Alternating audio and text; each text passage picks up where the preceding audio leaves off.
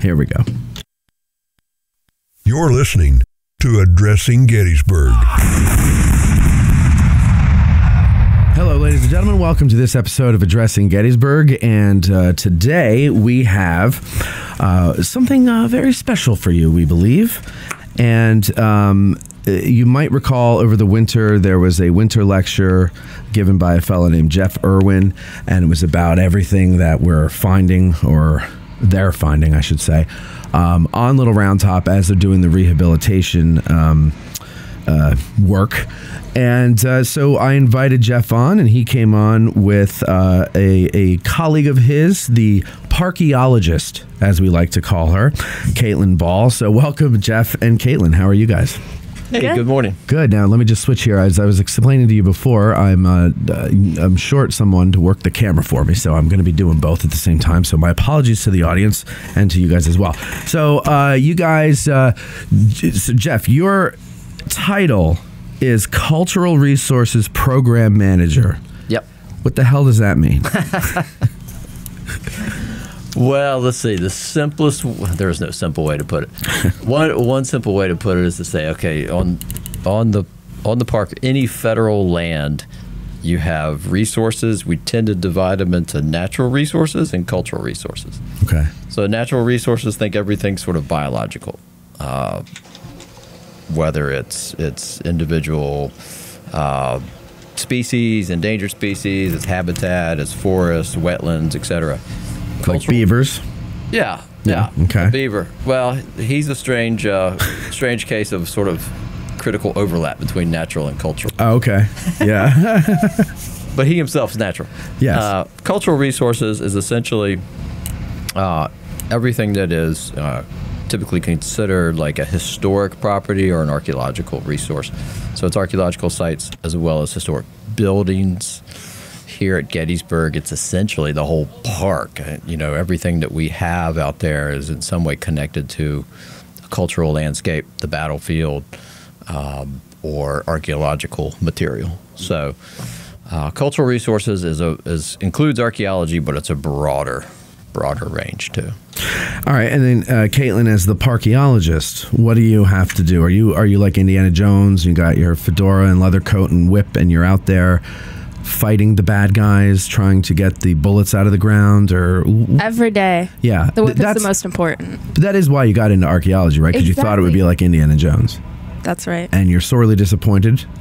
Yeah, I hate to say it. I do a lot of paperwork and digging. Yeah. Well, the digging is the fun part, though, isn't it? It is the fun part, yes. But everything has to be ruined with paperwork, I've noticed, in life. Yes. You know? Yep. Yeah, I know. But so, as the archaeologist, I mean, have you been out there digging on Little Round Top? I have. Okay. Yes. So, as the park archaeologist, what I do is I monitor, and anytime that there is a ground disturbance on park property, I'm out there to record, document, and recover any archaeological information that we can learn from the project going on. When you're out there and you're digging, I mean, you know you're at a historic piece of ground. Yes. So the chances of finding something are pretty good, obviously, right? But correct. But when you finally uncover something, and you're the first person to have laid eyes on it since it was placed on the ground, and then eventually becomes underground, what does that feel like? You know, it's crazy. Every time you find something, you still get that feeling of, I'm holding this for the first time in 160 years since a soldier dropped this bullet. Right.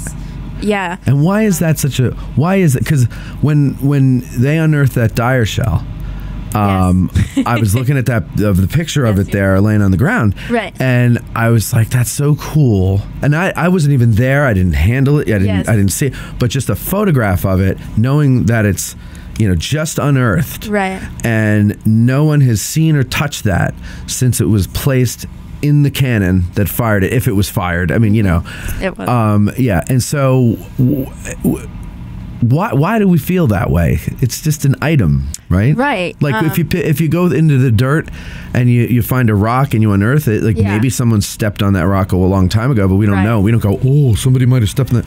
What's the difference? Well, it is just an item, but there's also that human connection, and that's what archaeology is all about to me. Is it's not just about the objects; it's about that connection that we have to the items and objects that we use every day as humans. Yeah. By the way, if you're listening in the audience and the bus noises are annoying you, it's a gorgeous day here in Gettysburg, and we have the door of the studio open, and we're basically in a shed in a parking lot. So I thought it was a studio. Well, the studio is in a shed. It's a garden shed studio. Okay, so then let's get talking a little bit about Little Round Top. So as everybody knows, there's a rehab project going on, rehabilitation. I got to take a little tour of it yesterday. We're going to do a video on it next week, and I was very happy to see that a good deal of the plans, or some of the details of the plans, have been scrapped. That would have put retaining walls in places that would just be unsightly, and other types of trails that you'd have to cut through boulders to get to or to use.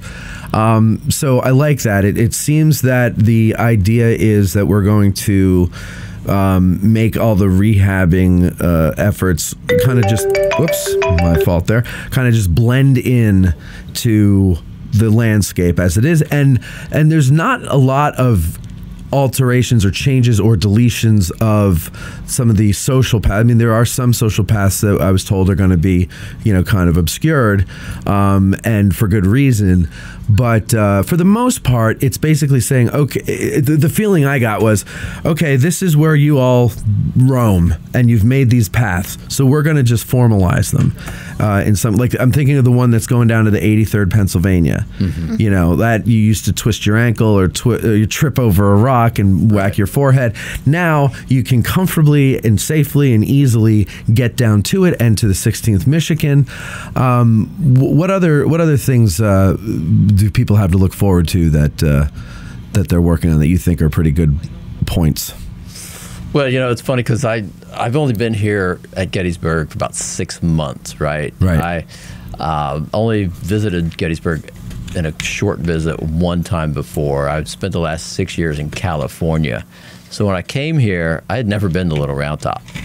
And I was introduced to that project. It's been in the planning stages for a long time. But as I was introduced to it, there were even more changes ahead when we realized some of those design elements, as you probably heard, were pretty profound. Right? Yes. A lot of fill was going to be brought in. The road was going to be elevated. And that was another thing. Things like that. Yeah. I mean, the bus would have been so high. You could see it from Crawford Avenue. Get out. Yeah. Yeah, that was that was something that surprised me, was that because Steve Sims, the superintendent, he said that there was this one path, and he said, at first it was going to be that we would put 5 feet of fill on the road so the bus would be higher and it would be easier to just kind of level into a path to get up to the summit. And he goes, but we scrapped that because we realized you'd be able to see it from Crawford Avenue, the bus. Yeah. So, and that's good. I'm glad about that. The topography isn't changing much. No, we are introducing a little bit of fill, but the idea is basically to preserve that sort of sacred ground. Yeah. Where soldiers walked, where soldiers stood. And I think that is now our focus. Minimal treatment, minimal introduction of new trails or fill or walls or anything like that. But at the same time, accommodating especially visitors and creating accessibility up there. That we'll have a nice accessible trail for wheelchairs. So it's going to be, I think it's going to look terrific, but we're being very sensitive to, for example, what are the touchstones? If you get up there and look at that ridge top, what can you look at and think that's original? Mm-hmm. Typically up there, rocks, right? The breastworks, the stone walls, those are things that you can immediately gravitate towards and lock in on as something that's original. You got the monuments, you got trails, you got roads and parking lot, clearly intrusive. So we're trying to make sure that we can honor that sort of original landscape as much as possible. Yeah, and it seems to be that's exactly what's happening too. It's like, you know, Steve said, he goes, when we do the video next week, he goes, I'd be interested to hear as we're walking along, you know, things that you notice that are different and stuff. And I was like, I go, you know, there are things that are different, but they're not drastically different.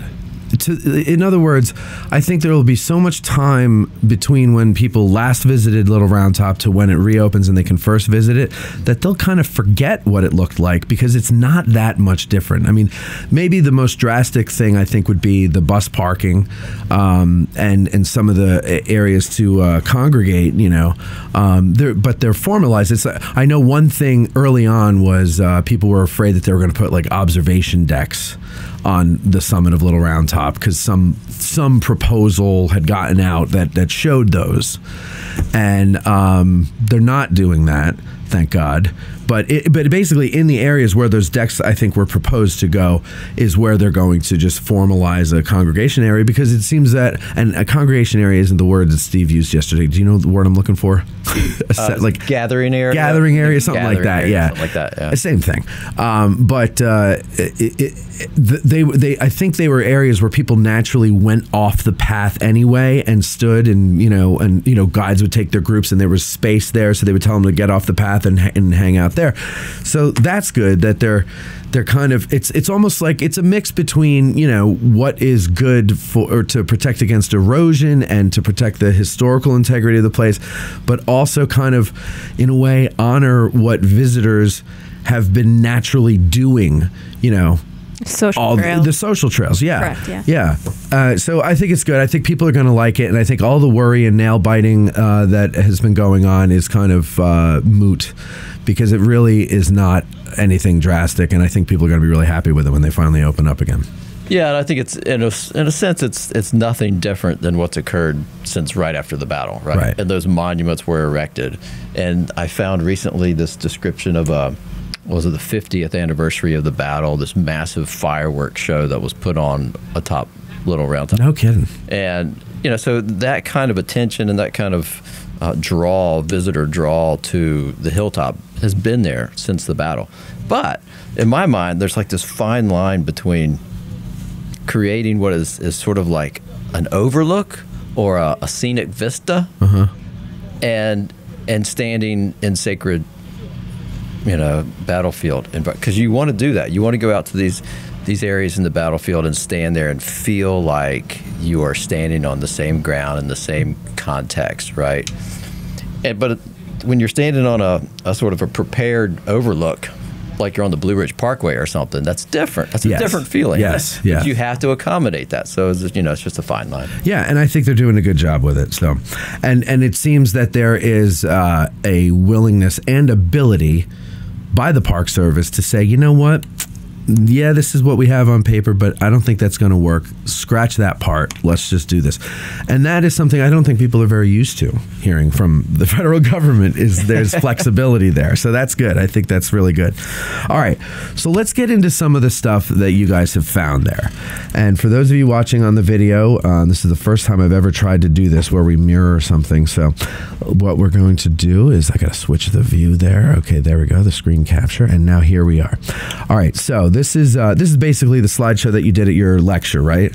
Yeah, modified a little bit. Okay, so but let's go through it from the very beginning here, because maybe people are not sure exactly what the definition of archaeology is. So go ahead, tell us what that is. Well, you know, I think one thing to emphasize is when Kaitlyn was talking a minute ago about that feeling that you get if you uncover something. And yesterday we did excavate a mini ball that was dropped, and based on where it was located, that's when you get that feeling. Yeah. Like if you find it and it's somewhere it's not supposed to be, and you think there's no way this is the original place where this artifact was deposited. It's been kicked around or was picked up and lost somewhere, whatever, carried somewhere. You don't necessarily get that feeling, but when you get that impression that yes, this is exactly where it was dropped or left and forgotten, that's kind of when you get that feeling, and that's what that definition really emphasizes. Is just so the study of ancient and recent human past. But the study. So a lot of people confuse archaeology with paleontology. So the point of that definition is to emphasize that it's human history and artifacts, not fossils or whatever.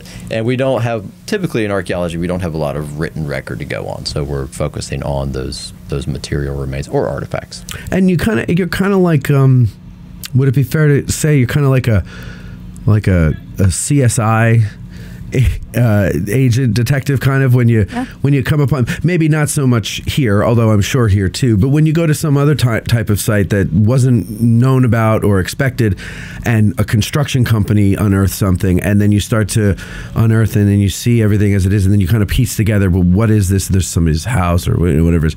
And you can get ideas about their way of life and their lifestyle from that. Is that correct? Fair and accurate? Yeah. Okay. So, all right, and so let's move on here to the next thing. So archaeology at Gettysburg, farmstead archaeology. So we're talking, let's see here. Well, go into this one here for a bit here. What are we looking at in these pictures? So these two pictures are some projects that we have done over the past couple years. On the left there, you will see a survey that was done at Culp's Run on the Culp farmstead. And it was horrible 100+ degree heat with terrible humidity. No shade. 2 summers ago, no shade, the middle of a field.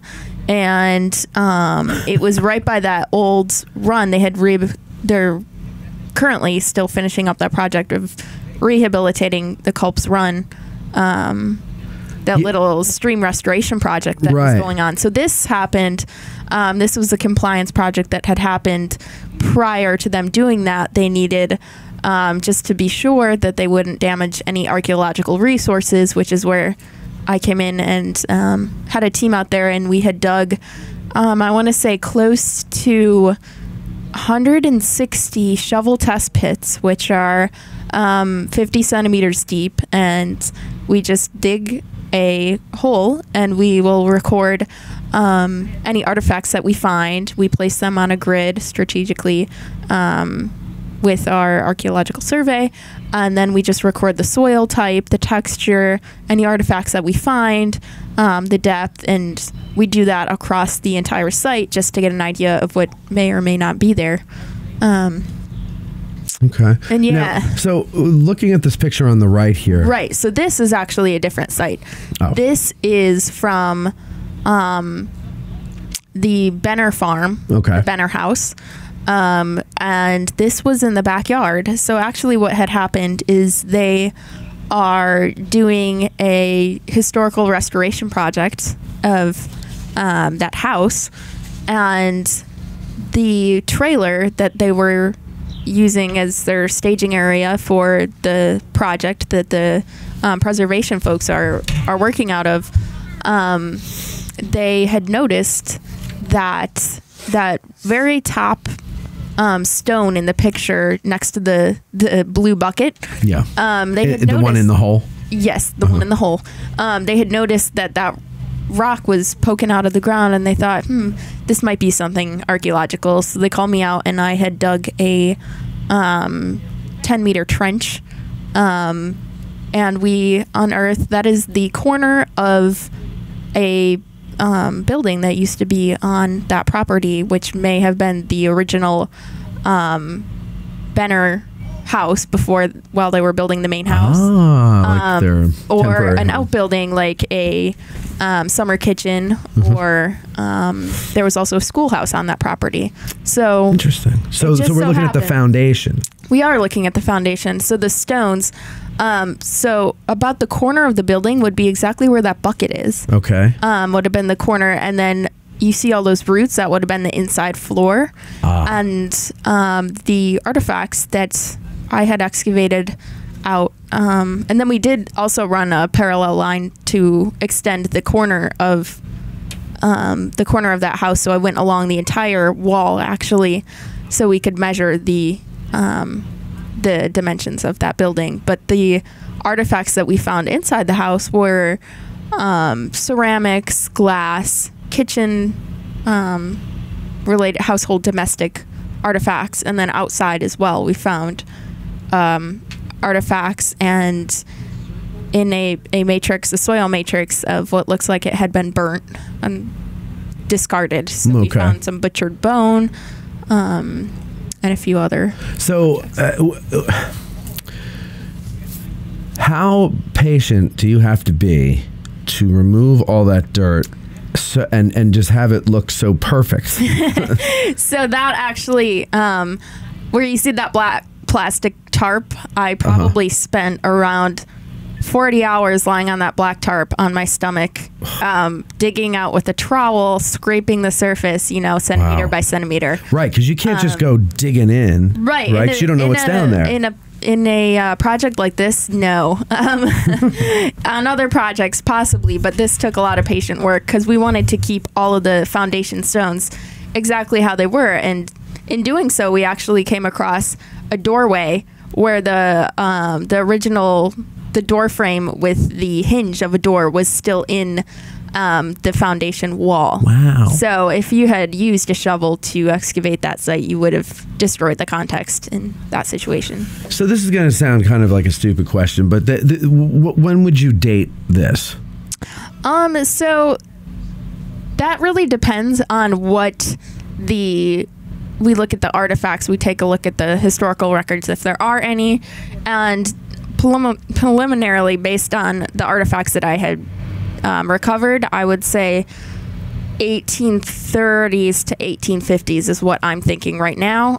We will, once we... When it was built or when it was no longer being used? When it was in use. Okay. So when they were using those artifacts, such as the cups, the plates.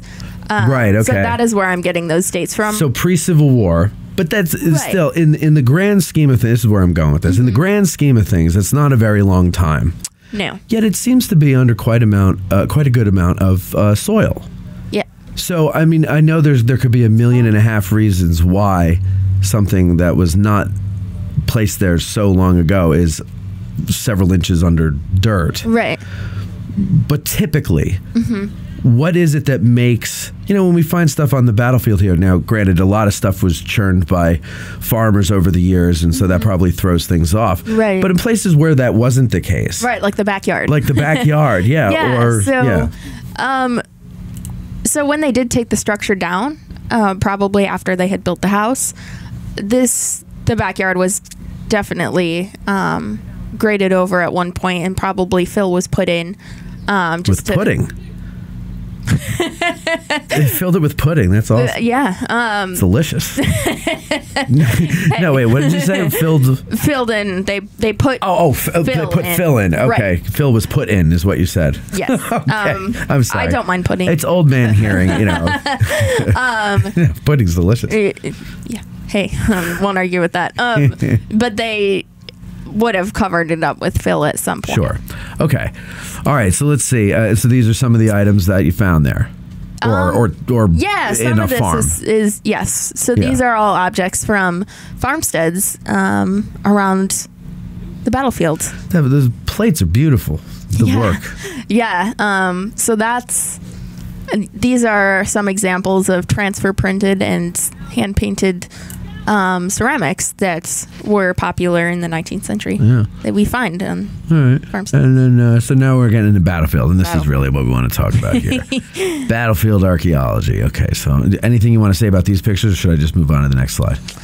Yeah, so these are some pictures of a metal detection survey that we were doing in compliance with a trail restoration project that'll be happening in the near future. So we just go ahead and make sure that, once again, nothing will be destroyed by the construction work that'll be happening to put these trails in. And where is this on? Is this Culp's Hill or? No, so this is actually between Big Round Top and going down slope of Big Round Top to Devil's Den. Oh, okay. Yeah. Okay. And then the one in the upper right that's newer. That's an excavation. Oh, yeah. Small excavation that's very recent. Same area? No, this is out in sort of McMillan Woods area. Okay. We're trying to assess what's been recorded for a long time as surviving rifle pits. And so we're trying to figure out if that's indeed what they are. Okay. You mean just those mounds that we see, the breastworks, or are you talking about specific? These are literal depressions. Depressions. Like individual fighting positions. Right. And are you sure they're fighting positions and not graves? Or is that what you're discovering? Well, these were recorded as rifle pits as far back as 1864. Oh, okay. And they do indeed appear to be that. They're associated with a breastwork. Got it. There's a linear breastwork right in front of them. Yeah, that makes sense. Okay, cool. All right, and then so here we're looking at a bayonet and some bullets and things, which I guess we're going to get into more specifically as we go with these. That's just kind of a typical. Okay. All right, so Little Round Top. We all know Little Round Top. So this is the area that we're talking about. Well, this is Little Round Top here. And the overlays are what we're going to have when the rehabilitation is over. More or less, yeah. Yeah. That's an old image. It's changed quite a bit. Yes. Yeah, there's some things on there I could see that Sims told me yesterday they're not doing. So, Yeah. yeah, okay. So let's just get in here. Now, well, the people ask, where is the Texas Trail? Because that Dyer shell was found on the Texas Trail. Is that correct? Or near the Texas Trail? Near it. Yeah. I mean, in the vicinity of, I don't think they said specifically on, but in the area of the Texas Trail. Is that not? It's just a little probably southwest of there. Southwest of there. So the Texas Trail, I don't know if you could see my mouse on your screen, ladies and gentlemen, but the Texas Trail is this, right? Yeah. Okay. And it goes down to Warren Avenue. And somewhere in this area is where the shell was found. Yeah. Right? Maybe a little further. Wait a second. I'm not pointing at the right thing. No, the Texas Trail is off the... You can't see it. It's off the screen. But it's down... No. What am I talking about? It's up here. Right. Yeah, I was You're right. Yeah, what the hell am I talking about? Yeah. I'm always right. Okay. More or less. So, and here's another example of it. It's in this area. Kind of where the Texas troops came up. Is that the idea? Yeah. Of naming it the Texas Trail. Okay, so that makes sense. All right. So most of the things that you find are ammunition. Correct. Actually, most of what we find is garbage. These are the artifacts. So if we're talking about archaeological resources, those are things that were kept. These are the the actual artifacts that we are saving. If you want to back, just pull the mic towards you. Just pull it wherever you go. Okay, so and one of the things that is interesting, and Steve Sims said this yesterday, is that there's a large amount of nails being found. Yeah, that's preliminary data. All of this is preliminary data, but that is basically a tabulation of artifacts that were kept. Most of them battle related, not all of them. Mm-hmm. So you can see the largest category is ammunition, but the second largest is nails. Yeah. You go to the next image there. That's a map showing you the distribution. At that time, there's probably a lot more data, but you can see the nail concentration down there on the southern end, and that's undoubtedly related to the old Weikert souvenir stand that was down there. But those are cut nails, so they are 19th century nails. Cut nails, they would be those like flat nails that you see that are kind of square-ish? Yep. Yeah, the next slide actually shows you the kind of a... There you go. Okay. On the upper right there, sort of a diagram showing you the like these process. Well, the ones on the left are more of a hand-wrought. Oh, this right. I'm sorry. The other right. You're talking the whole right. Okay, yeah. So now why would there be so many nails up there? Was there a regiment full of carpenters? Good question. Well, that's kind of going back to what we were talking about before. Like, so you've got the Weikert souvenir stand. You've got all these monuments being erected, and that's what those you see in the lower right-hand corner is the dates of some of those monuments. That's not all of them, but you can see they're 1880s, 1890s. Yeah, that's exactly the time period when that type of nail would be used. So you probably have speaker platforms and various things being built up there. That makes sense. So that's the nails. Basically, there's a lot of them. They're not meaningless. They're not battle related. They tell us a little bit, though, about what happened after the battle. Yeah. Okay. Who knows? They could be related to that big fireworks display. Right. Right. But I mean, they could. Who knows? Maybe they had to build a platform for the fireworks. So now we're looking at the 44th New York. 44th? Yeah. Yeah, 44th. Yeah. Didn't sound right in my head for a second. And this, when you did the lecture, this was very interesting to me here. We'll move to this slide. Talk about the different colors in the soil. Yeah, that was really cool because that's Kaitlyn down there cleaning the bottom of that trench out on the right, and on the left you're looking back towards the monument itself at that trench wall. So they dug that trench because they're putting in a wall to basically stabilize that area, and we're having a trail come around the monument there. But when they dug that trench, the fellow who's out there, Steve Brand, who's doing the metal detecting out there, he had metal detected up there at the monument. And he did pick up a few artifacts. Well, when they dug the trench, he jumped down in there and started metal detecting. And he got some artifacts down there. So you've got artifacts separated by several feet of soil. Doesn't make much sense, right? So we came out there and took a look at it with Steve, and then we decided to excavate a little bit in the bottom of that trench, and realized that the bottom of that trench was exposing the original ground surface. That's an A horizon, or a topsoil that's being exposed down there. That organic black soil is the old A horizon. It's just been capped by fill when they put in that monument. Now, why does the color of that tell you that that's the original? Like, if I were just digging in the woods somewhere and I got to a different color soil, I mean, it's got to be more than that, right? That it's just a different color. Well, it's that organic content. If you look at that wall right there in the left, yeah, you can see all that rock. There's clay in there, kind of sterile clay. The lighter colored stuff. Yeah, all that's just fill material that was thrown on top of the ground to support the monument. Right. That A horizon, or it's just the typical organic layer that's located at the top of your soil column. Out here, if we walked out here and dug a hole, we would probably find an initial dark organic layer, and then that would transition to clay or a loam that has less organic material in it. Because the leaves and twigs and stuff decompose, and then they become the topsoil layer. Okay, so so this is actually where Kaitlyn is kneeling in this picture. Yeah. Is actually where the soldiers stood. Yeah, and the other signifier there is that large boulder that's in its original position. Okay. Why is that signified? Well, because to Kaitlyn's left and right, that's all fill. If you go behind Kaitlyn there, you get to more exposed large boulders, and they are marking the original surface, and they're basically at the same elevation as that boulder that you see at the bottom of that trench. Okay. All right, so let's see here. So these are some, typical things that you found, right? I mean, mini balls. We've all seen these. We've all probably handled them in some way or another. Anything you want to say about this?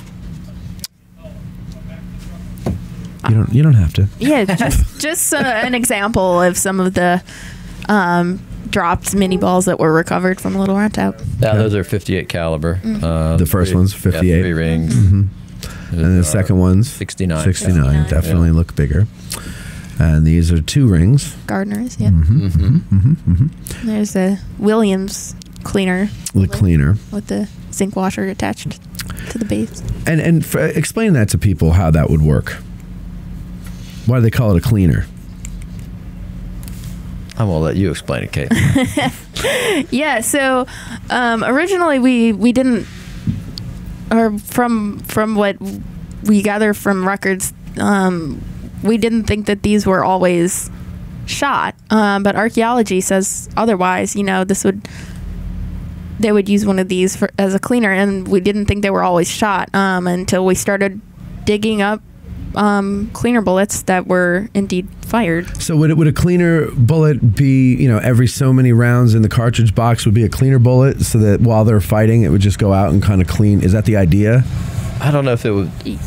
Yeah, I'm not sure how many were included in each package. I think there was 1 or 2 of them that were Yeah. Okay. From what I know. But that kind of is the idea. It's Right. Yeah. like if you're going to load your shotgun for home defense, you do slug shot, or something like that, right? Or shot, slug, whatever. Okay. And what's this one here? Sharps. Sharps. Yeah. Okay.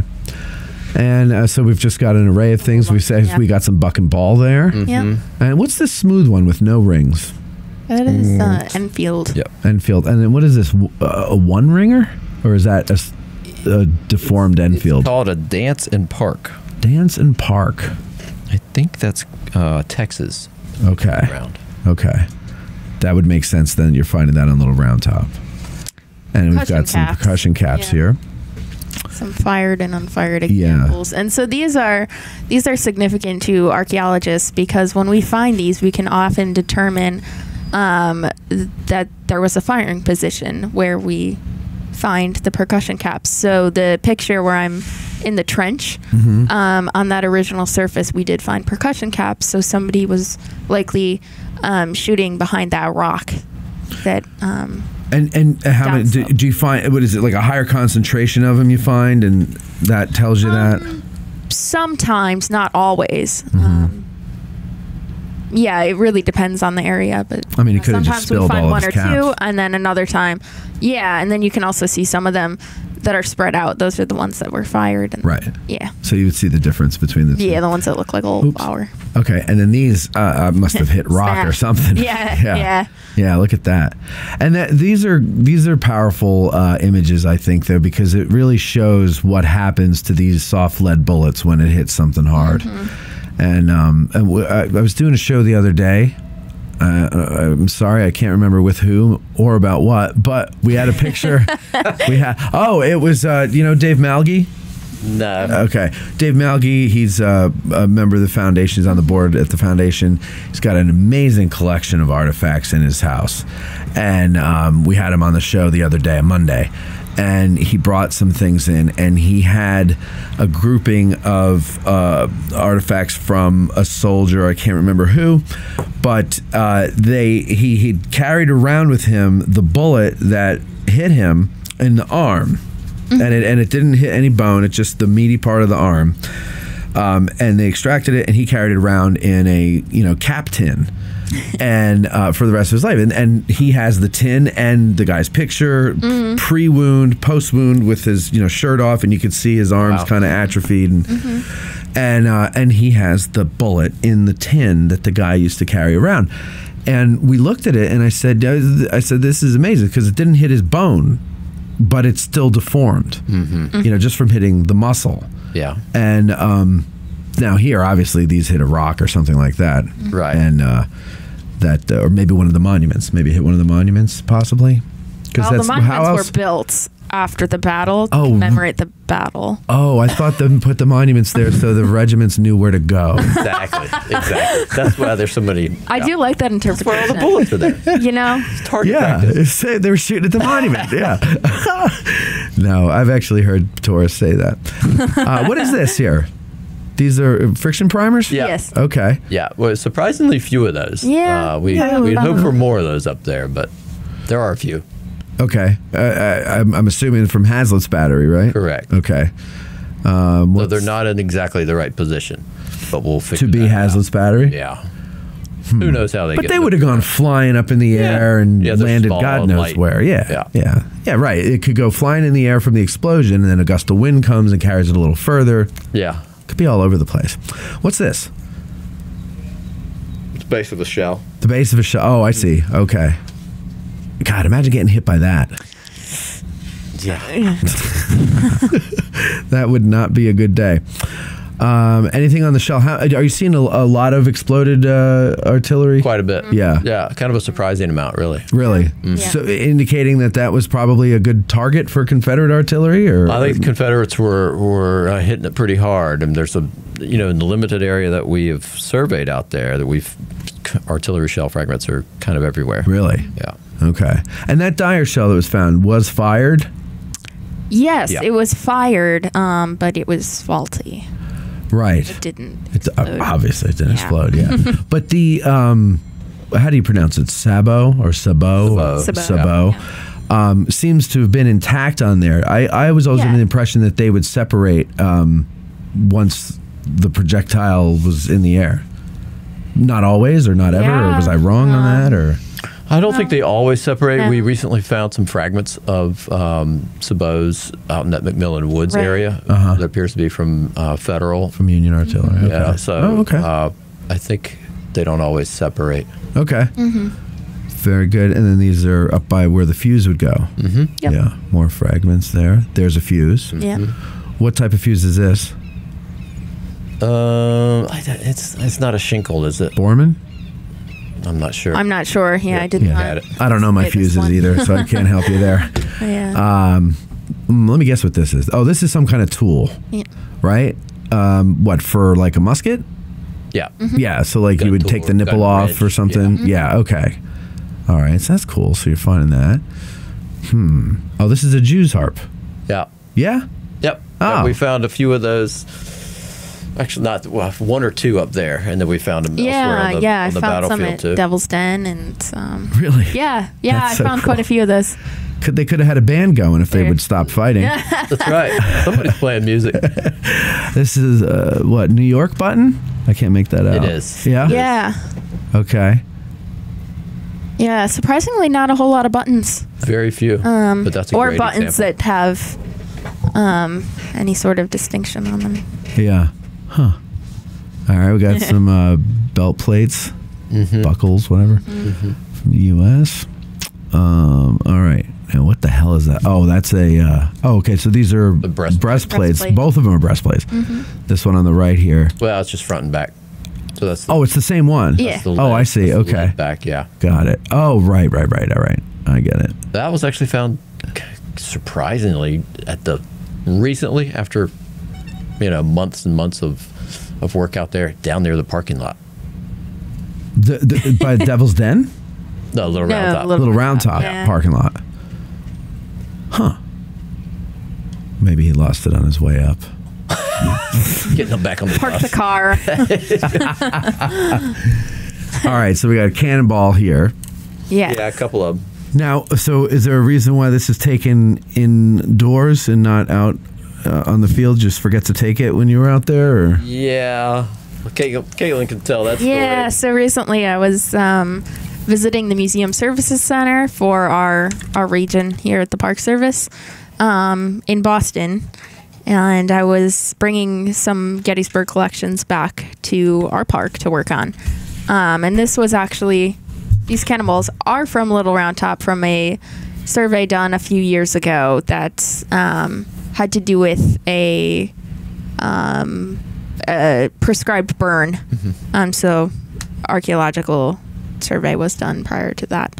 And so this right here, we are trying to confirm if they are indeed solid cannonballs, and these were 27 pounds. They are very heavy. They look small, but they are heavy, trust me. So we had some people come out with some x-ray equipment, and unfortunately the equipment seen in this picture here was the portable x-ray was too small to see through the cannonballs, so they had to get some bigger equipment. Okay. And is it solid? They are solid, yes. Good. Okay. Yeah, so they will be coming home soon. Good. All right. And now this is what we were There we talking go. about. This is the famous Dyer shell. Famous, yeah. So how far down was that? It looks like a deep hole. It was about, I want to say 16 inches, 12, 16 inches. Okay. Yeah, Yeah. maybe a little deeper. Yeah. And would that be... wait, let me think of how to word this so that I'm not sounding like an idiot. Would that be the depth that you would expect it? I mean, I'm assuming that it was fired and it just went straight into the ground and there it sat, right? Yeah. So when you found it, were you looking at the butt end of it, or what did it look like in the hole? So when this was uncovered, it wasn't exactly sure until we pulled it out of the ground what exactly Well, right, that was. And yes, so yeah, at the time it was, oh, well, here's a hard piece of metal, and okay, it looks big, it looks bigger, it looks bigger. This is a shell, everybody evacuate type of thing. Right. But yes, it Here's a hard piece of metal. Well, Right. let me make sure. And then you bang it a few times with the shovel, right? Right, It's a rock? right. Digging bar. I don't think it's a rock. It Knock, sounds knock. like metal to me. Yeah. So, okay, but was it like faced like... So usually you can't. Yes, I believe it was, but usually you can't tell what things are until you pull it out. They're covered in mud, and then you clean it off, and then you realize. So it's not like when you go and excavate something where you're like carefully remove. You know, like, a lot of times I feel that I've dug up a bullet by feeling the weight of the lead in my hands. Sure. Everything is covered in dirt, and it's usually very clayey dirt, so you can't always see the artifacts after you've uncovered them until you've cleaned them off. Can people come out with you when you guys are doing digs and like see or help? No. what a If there are, we have so I do volunteers. train volunteers who have. Like if I Archaeological wanted to do a experience. video for my YouTube channel Yeah. of what you guys do, we Yeah. could come out and maybe Yeah, you so could let me. visitors do come by and see us doing our job, and on occasion around the park when we are out and about. Yeah. Okay. yeah. We'll have Yeah, to we'll work put you to work. Yeah. Well, good. Yeah, we've got to do Yeah. that for the sake of the video. Don't expect me to actually work, but I'll pretend, you know. But most of the, this was, I've heard up to 2 feet deep. We weren't there. When it Yeah, and this first was uncovered. within the construction zone, so it wasn't Right. something that a visitor could walk by and see The us doing our job. most of the artifacts are just a few inches deep. Yeah, So this one, is- clearly it Right. achieved some depth, although it hit clay, soils, and rock. So Okay. it was halted It was probably stopped. pretty quickly. Yeah. Yeah. All right. And then another fuse. Anything on this you want to So talk about? that's actually the fuse. So once Oh, the from shell, the... right. So Yeah. once the shell was detonated, the army came up and blew it up based on our protocol. And so I went out there after the fact, and I recovered what was exploded from the shell. That's cool. And so the initial it was a 10-pound dyer, and I was able to recover 7.5 pounds of that material. And so the inside, I got a pretty good look of how it was constructed. On the inside was a sulfur matrix, which you have all the shrapnel, the tiny little iron balls on the inside, and then of course the lead sabot, and then this fuse, which was our little mystery for a while. And what you see on the screen is we had some X-ray fluorescence done, PXRF, and to determine what type of metal the fuse was made out of, because we saw the fuse once I dug it up afterwards and thought, hey, this is a Union shell with a Confederate fuse in it. And so we got some folks to confirm based on the metal content, and the copper, indeed it is a Confederate fuse. All right, and then oops, I didn't mean to do that. Oh, that's the end of it. Yep. Oh, okay. Yeah, those are all up here. Okay, good. So, all right. So tell me now. Let me get back to the camera there. So tell me now about what, just personally for you guys, like what is it like to work on this, particularly because it's Little Round Top.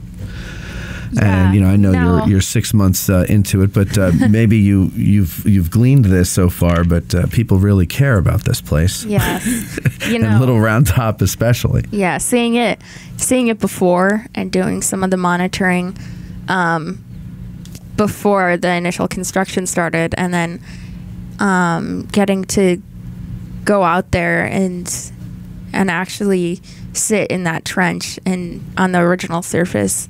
That was really special. That's gotta be. Yeah. And even though we didn't, dig up a ton of artifacts, it's not always about the artifacts. But Right. It's knowing that somebody was there in that firing position behind that, natural fortification of that rock, Yeah. firing downslope. So. Did we know? And I mean we, but the government and all the rest of us. Did we know that the 44th New York was built on fill? Like, was that a when that surprise was- when you discovered that? That it was a surprise to find that original surface. Personally, or like in other words, to you, Personally, it was a surprise. It was a surprise. But was it a surprise to the Park Service? Did they know there that? are pretty good records kept of the commemorative era and all of those monuments being built. So there is a record of it. Maybe it's just lost to our memory because nobody's sitting there studying all the records that in depth. Or Yeah, but I think the other thing that it raises is that particular episode is this idea that there can be preserved features like that out there. You know, after 160 years, and to me, that's one of the most exciting things. Archaeology has really kind of sort of picked up, if you will, in the last few years on the battlefield. A lot of the archaeology that's been done here for decades has been that sort of domestic farmstead archaeology, which is important and it's really cool. A lot of those farmsteads were occupied well before the war, so there's a long record of occupation there, and of course they were present during the battle too. But a lot of the archaeology focused on those. right. In the last few years, we've been doing a little more archaeology out on the battlefield itself. And so, as you know, we have lots of historic accounts of the battle. But what's in the ground? What remains in the ground? And some might think not much, you know, because the battlefield was heavily scoured immediately after the war. And it's been 160 years. But we're beginning to take a look. And it's sort of a light sample of what's out there, but we're beginning to take a look at what's there. We've done it now at Little Round Top, Culp's Hill.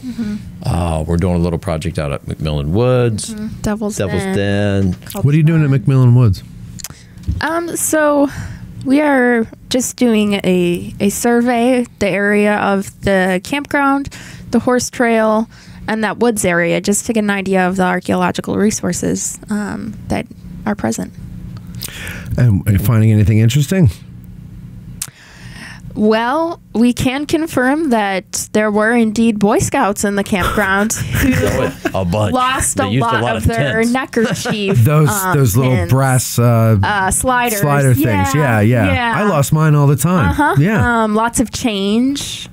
More tent stakes than you can imagine. Knives. Yeah. Really? A little Boy Scout pocket knives? Somebody's class ring from 2013. 13, yeah. Oh, so recently lost. Yeah. Yeah. If you lost your 2013 class And your ring. name is Matt. Yeah. Oh, that would be me. Yeah. It's my class What ring. school Graduated did you in- go to? The one with the ring on it. Yeah. What school was it? I don't remember. It Gosh. does have a school name on it. It Somewhere in does. Pennsylvania. Pennsylvania. Yeah, that's where I went. Pennsylvania. Yeah, it's a Pennsylvania Pennsylvania school. High School. Pennsylvania High School. That's where I went. Yeah, has a little Boy Scout insignia on it. So, okay, so we have confirmed that the Boy Scout camp has had Boy Scouts in it. Correct. Yeah, okay. Yeah, that's Good. right. That's good to know. And the horse trail did have And they horses dropped on a it. lot of change. They They did. did drop a They lot of lost change. a lot of money there.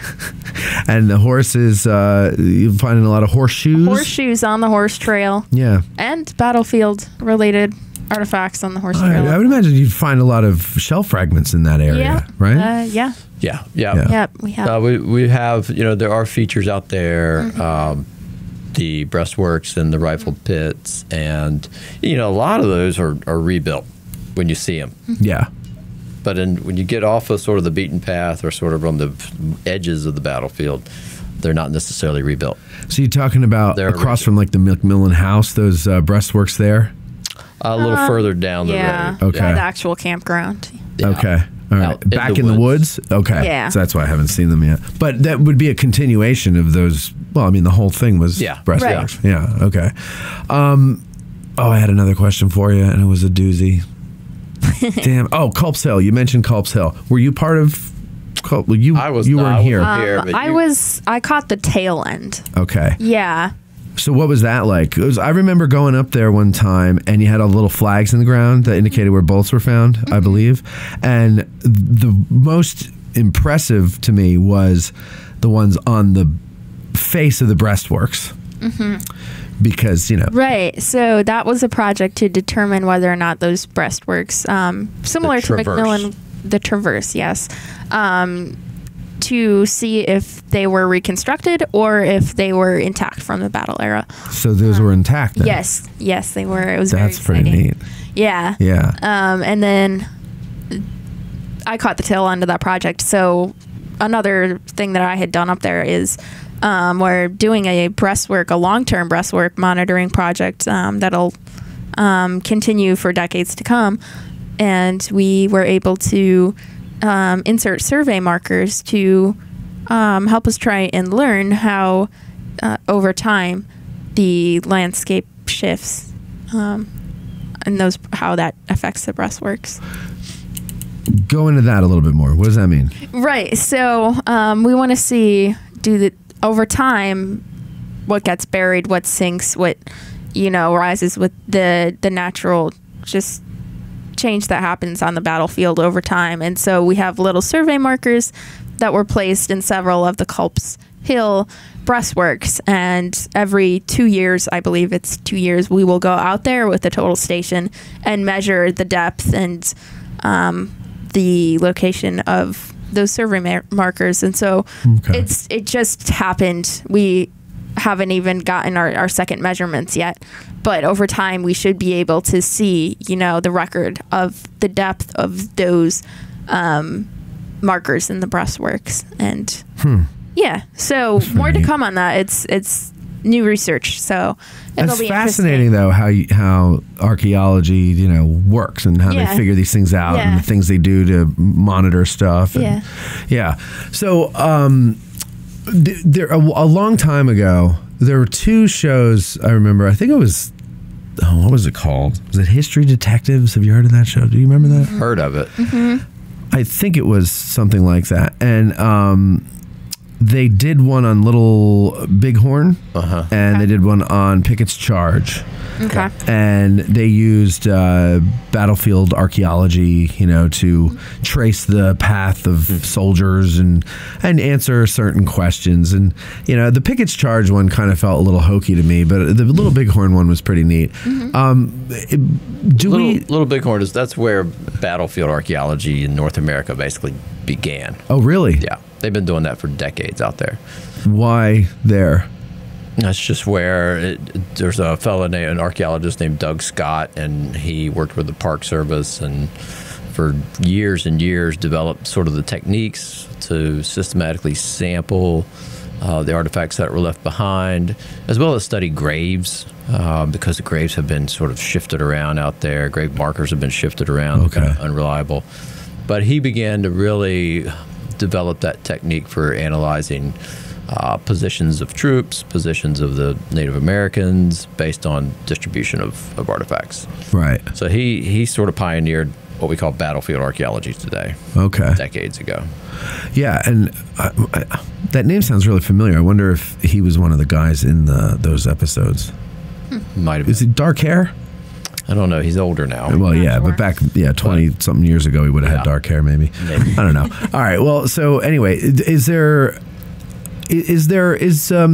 it possible, I guess, I'm sure there are no plans to do anything like this, but is it possible that if there is some big question that ever comes up about the Battle of Gettysburg, that the park would use archaeology to figure it out?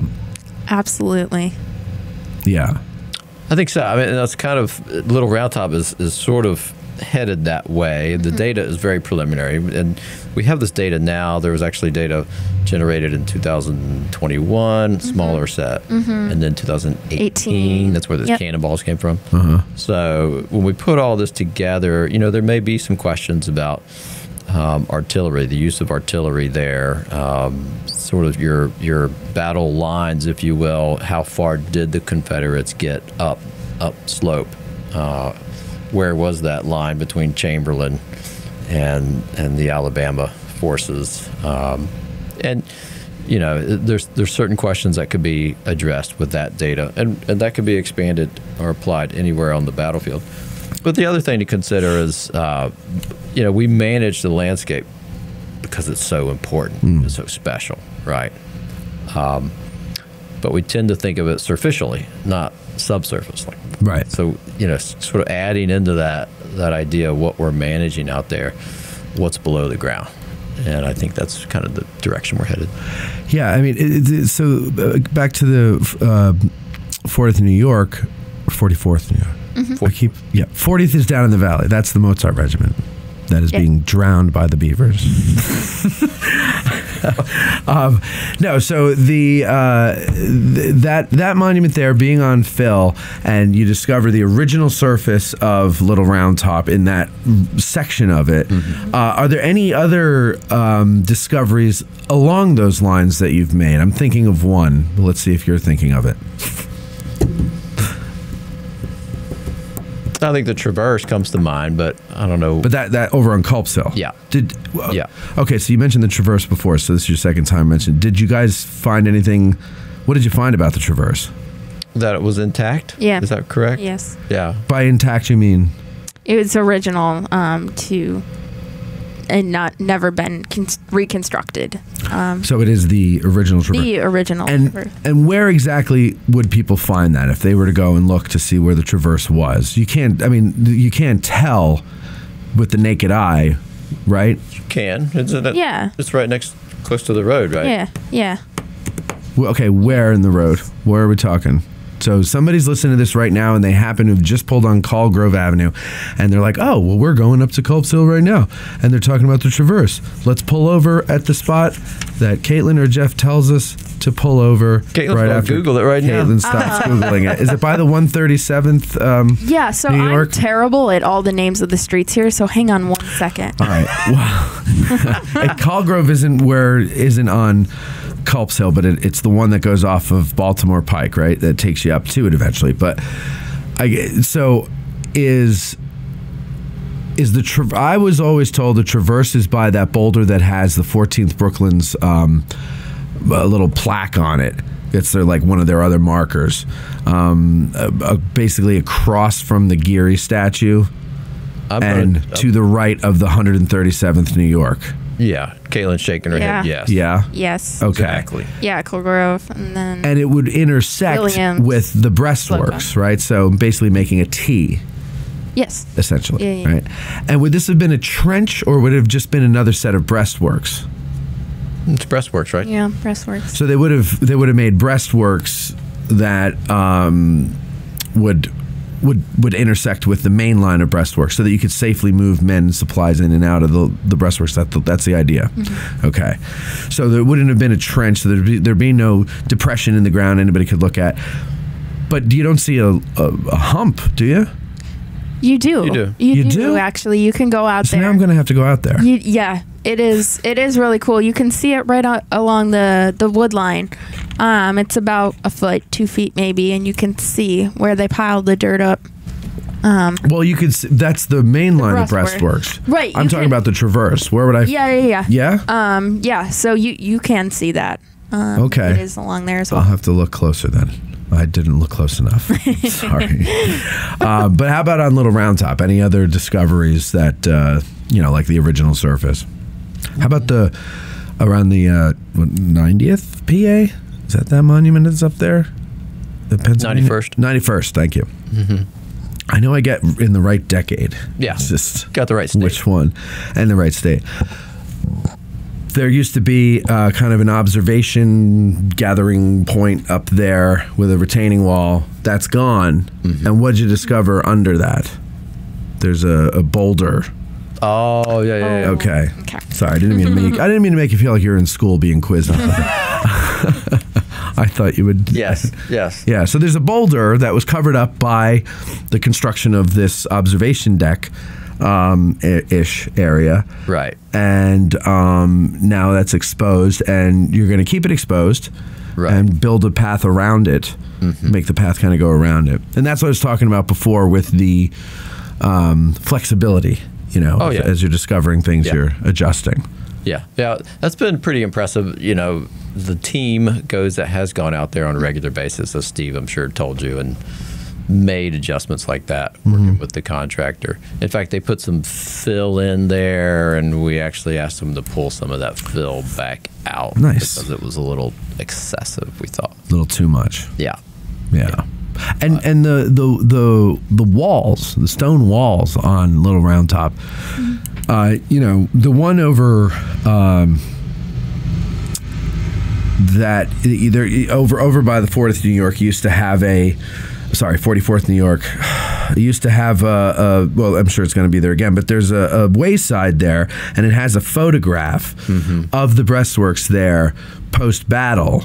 And when you look at it and then compare it to what you see with the naked eye, you're like, well, I recognize the boulder they're built around, but the breastworks themselves look horrendous, because people would just climb on them and knock them over, and the rocks would be scattered everywhere.